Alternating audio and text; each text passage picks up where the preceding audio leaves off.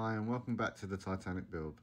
In this episode I plan to show how my electrics will work, as well as some other bits like replating the wing propellers, safety bars and a couple of other things. Firstly, I had to build these supports out of acrylic for the batteries, and I also made some boxes to fill with resin. These are so I can drop my standoff feet in for my PCB and also give it a solid mounting point once the resin is hardened. Here I'm using a little sheet of styrene to act as a spacer between the battery and the circuit board while the resin hardens. So now I'm ready to install my two 12 volt 2.1 amp hour batteries, followed by the battery leads, and I'm connecting these batteries in parallel, which means I connect the positive to the positive and the negative to the negative.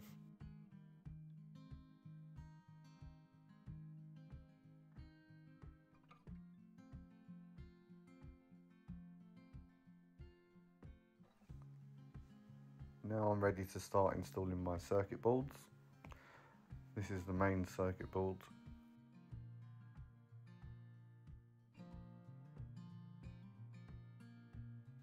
Followed by the auxiliary circuit board, which is for my relays, which controls my lighting and smoke. First off, I'm connecting the power for the smoke and lighting.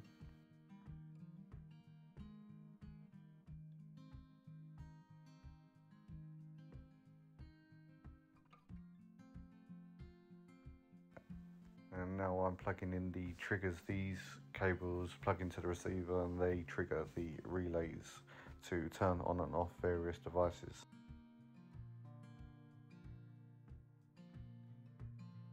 So these were the stanchions that I made to hold the propeller, the prop shafts in place. And then what I've done was got two bits of styrene, sandwiched them together to make one side so nice and thick.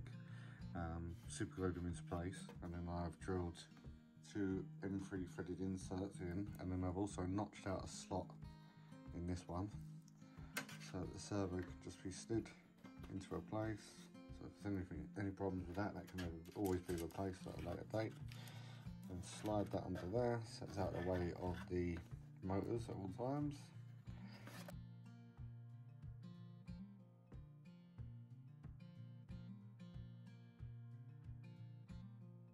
What I've also done to make it easier for connecting the rudder is I've just put in an extension lead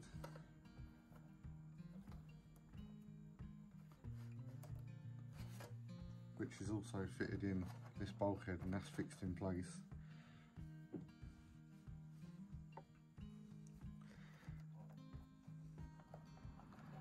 And all I need to do is connect it in like so. Right, so the way my circuit board is wired is that you've got your main positive and negative, and this is a permanent negative bar, so this is always connected to negative. The positive comes in this lead, it goes through the main fuse, out of there into one common of the relay. Now if you don't know what a relay is, it's just a switch that can be triggered by applying power to these terminals here. At all times, two sides of the relay will be connected, but when the power is applied, they break, and then applies that same power onto this leg, which is how we're going to use it for triggering the system to switch on.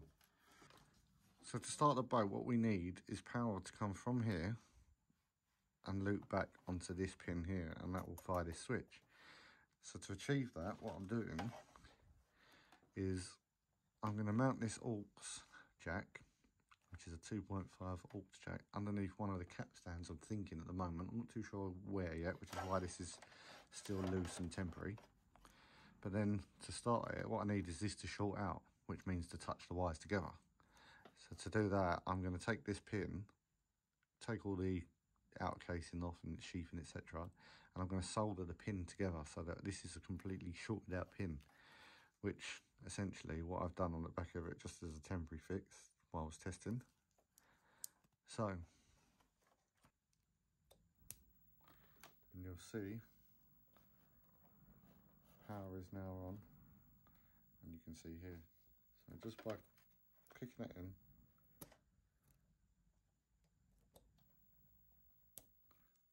So as I've stated before, I know absolutely nothing about radio control, but if it wasn't for the Model Boat Guys videos on YouTube, I probably wouldn't know where to start, especially with the RC side of it. So a lot of these components are stuff that he's used, which is the X-mitter, transmitter and receiver, which is about 60 quid, 70 quid online, and a Marine Viper ESC, and also these motors from Cornwall Model Boats. So I've got to give him a big shout out for all of his work on his YouTube channel, because if it wasn't for his channel, I wouldn't be able to put any of this together. It would take me a lot of working out to do. So moving forward, the rest of the system, these switches up here are exactly the same as this switch over here, except for these are controlled by the 5 volts from the X-mitter receiver. So they can be triggered on and off by my transmitter. So if I want to trigger my lights, for example, that will then switch the positive through on this switch now. Same as what we're doing on that one. It's got a permanent negative here. Alright, so it's permanently wired to negative, and it's waiting for a switch to positive to switch it on. And this is a voltage regulator, which means I can adjust the voltage, which again I'm sure I'm going to have to do for the LED lighting. And these are again about sort of tenner or so on eBay, so well worth having. So going back to wiring, once the switch is switched, power is then applied to this bar, this positive bar, which then I've wired individual wires out to each one of the fuses. And obviously the fuses are there to protect any shorts or any problems with the circuit. These are meant to blow. And that's pretty much it. You've got your 2 bars at the back here, and they're fed by the ESC, and pretty much everything else, relays, servo, it's all controlled from your receiver here. The ESC plugs into the receiver, obviously, because that's what runs your motors. I've also soldered a diode in this cable here for historical accuracy, so that the centre propeller doesn't actually work in reverse. It'll only work in forward, whereas the outer wing propellers will work in reverse. So that is pretty much the basics, and when I'm ready, say this is the capstan, that'll pull off and the system switches off. In this section here, I've left that gap purposely to put the smoke generator in, and I've also laid a sheet of styrene and glued that into position so that it's thick enough to take an M3 threaded insert, so I can again do the same as what I've done on the servo and bolt that into place. So I've decided to replace some of the kit doors with some of the KA set doors, because it's got some extra riveting detail. It looks so much better, as you can see. So we've got these ones here. These ones are just slightly wider up here. We've got these ones here. And we've also got the gangway entrances here. So replacing the doors was the same process as what I did with the coaling doors, and that's just levelling off the door, sticking the new ones on with CA glue. Except for the gangway doors, which needed the windows removed so that it could let light out.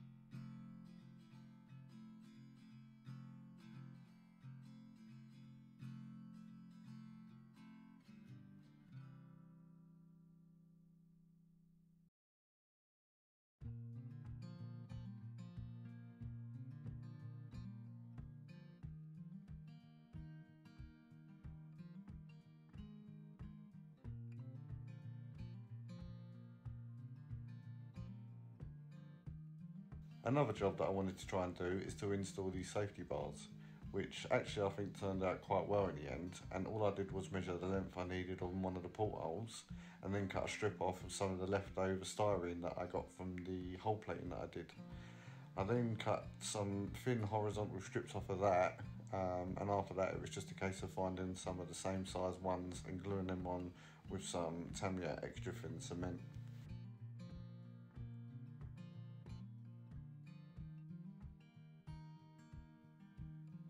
Once the glue is dried, these can actually be gently sanded so you can get them all symmetrical and the right heights and depths, etc.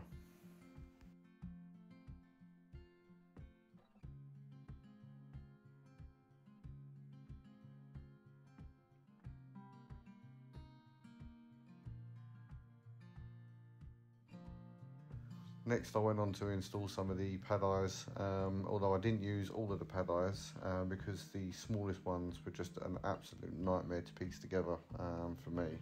So maybe later on I might order some 3D printed ones if it bothers me that much and they're that noticeable that they're not there.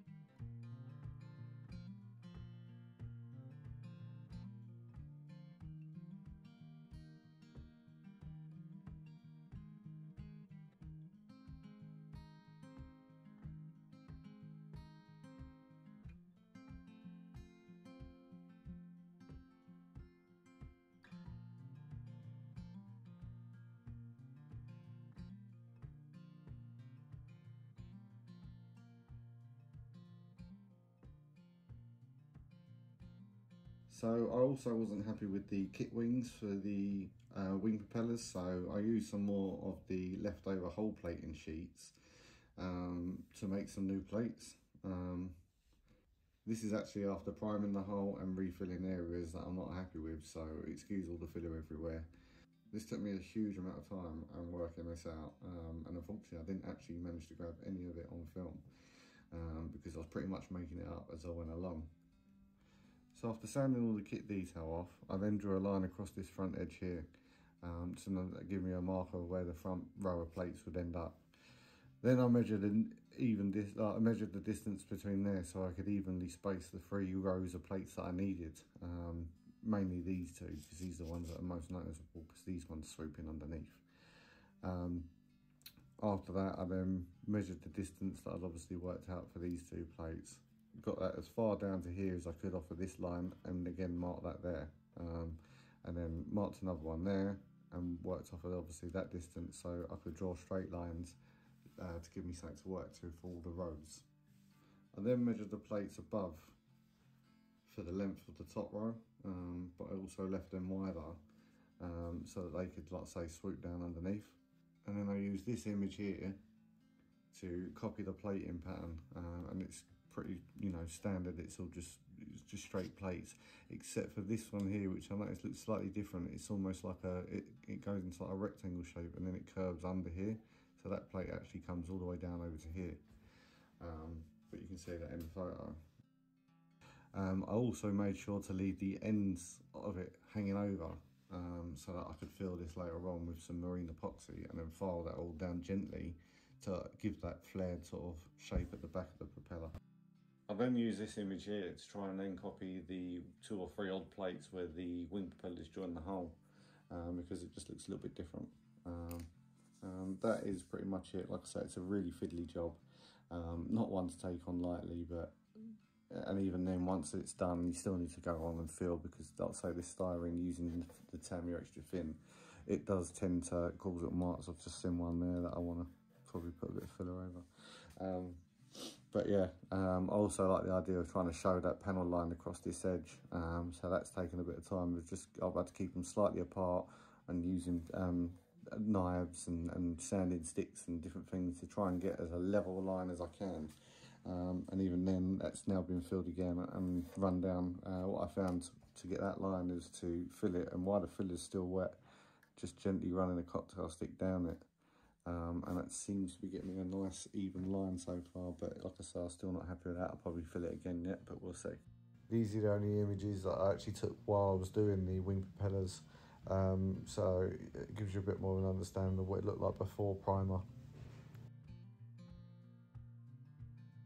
This is the marine epoxy being applied, and once this had dried, I filed it down with a very fine file and 2000 grit wet and dry.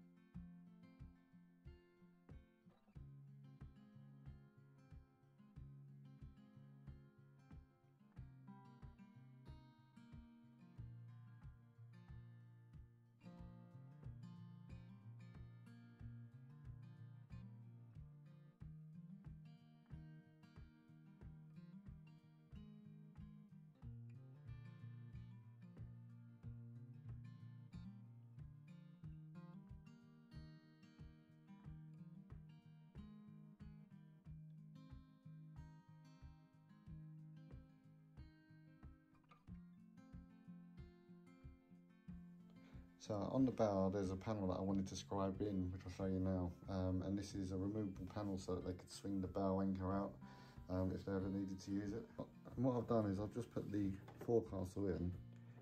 As you can see in the picture, it's pretty much in line with this edge or this corner of the anchor wheel. So what I've done is I've just sort of masked off the right sort of shape. And I've doubled the tape up to try and also give me a little bit of an edge to help guide the scribe.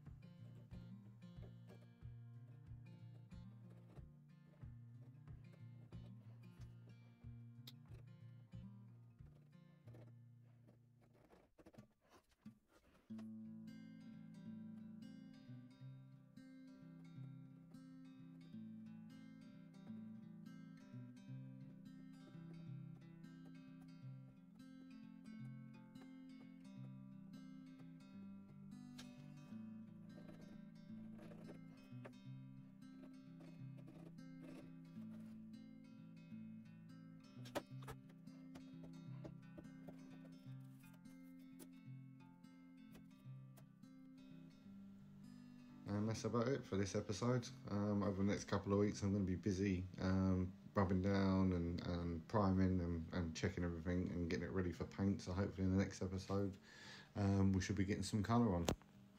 Once again, thanks for watching, and I'll see you next time. Cheers.